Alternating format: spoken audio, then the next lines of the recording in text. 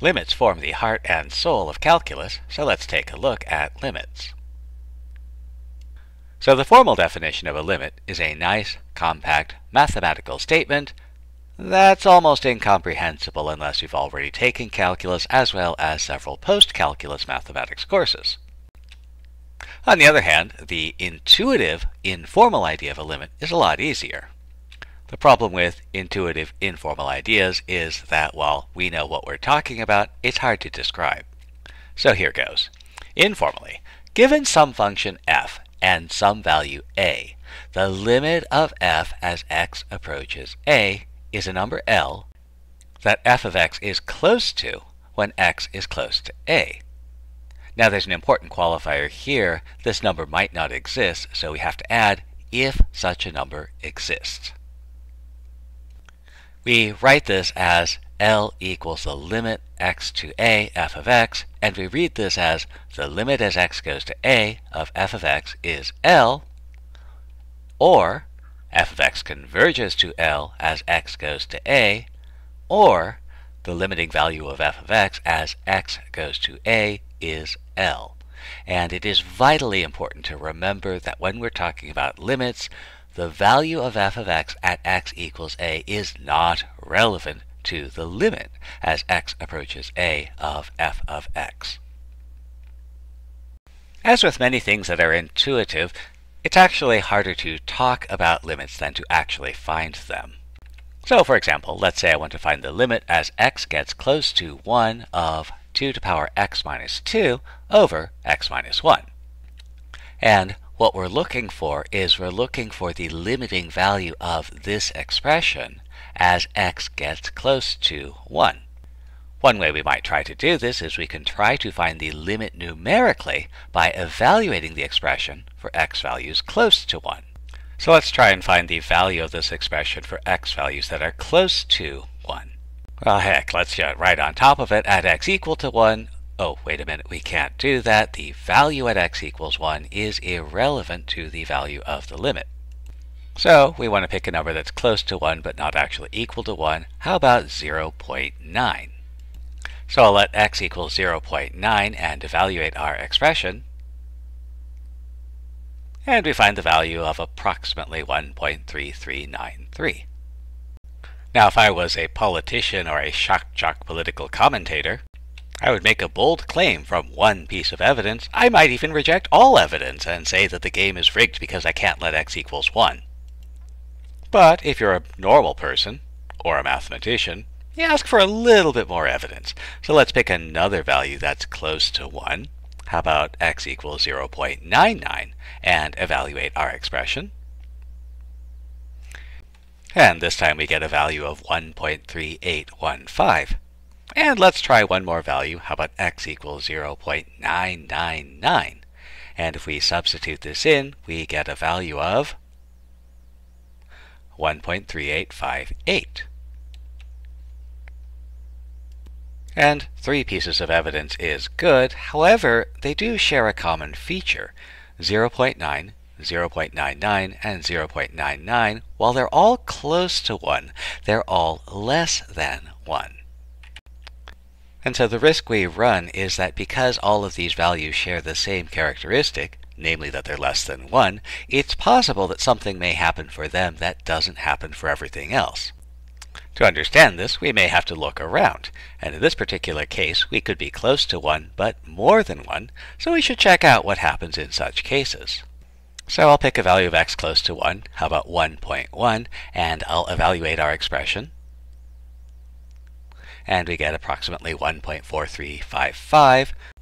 Again, we don't like generalizing from one example, so I'll pick another value close to 1, how about 1.01, and how about x equal 1.001?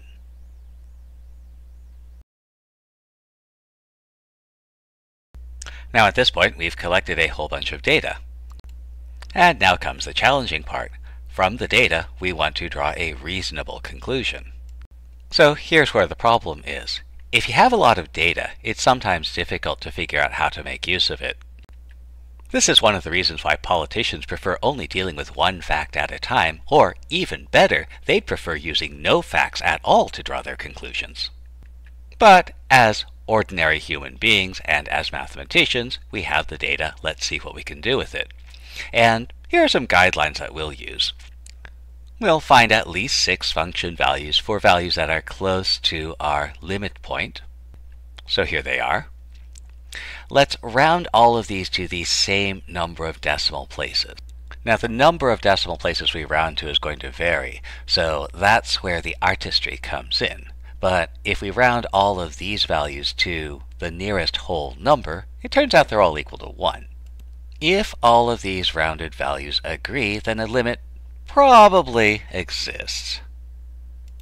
And at that point, we take a look at the 2 values that are closest to the limit point, and we round those 2 values, not the rounded values, but the original values, to some number of decimal places, and keep the maximum number of places that agree. So all of our rounded values agree, so there's probably a limit. If I round the values for 0.999 and 1.001 to 1 decimal place, I get 1.4. If I round them to 2 decimal places, I get 1.39. And if I round them to 3 decimal places, they disagree. So I'll leave them rounded to 2 decimal places and conclude that these values suggest a limit of around 1.39. Well, let's try another one. Let's find the limit as x gets close to 0 of sine of 1 over x. So we'll consider the values of sine of 1 over x when x is close to 0. So if x is 100, well, we don't actually care. 100 isn't actually close to 0. But if x is, say, 0.1, we find that sine of 1 over 0.1 is negative 0.5440. And again, if you want to go into a career in politics or political commentary, one piece of evidence is all you need, sometimes even less. But if you want to succeed in mathematics or in life, then you may want to take a look at more than one piece of evidence. So let's try x equals 0.01. And how about x equals 0.001? And again, all of the values we've chosen are close to 0, but they're all larger than 0. So we should look at x values that are close to 0, but less than 0 as well. So if x equals 0, the value of sine of 1 over x is not relevant. And that's a good thing because it's undefined in any case. How about x equals negative 0.1, or negative 0.01, or negative 0.001? And if we gather our data into a table of values for sine of 1 over x, we stare at the table, and no matter how we round these numbers, there's no way we can round these numbers so they will all agree on a single value. And because of that, we don't believe that sine over 1 over x approaches any single number as x gets close to 0, so we say that there is no limit. Now, there are some important limitations to this numerical method of finding limits. In some cases, we get something that might be a limit, and in other cases, we get a situation where we don't really seem to have any particular limit. So we might make the following general rule. If the numerical method suggests the limit doesn't exist, it's probably correct. On the other hand, if the numerical method suggests the limit does in fact exist, it means that there is more work ahead. We might not be able to do anything else with the problem, but we should always recognize that there is more that we need to do.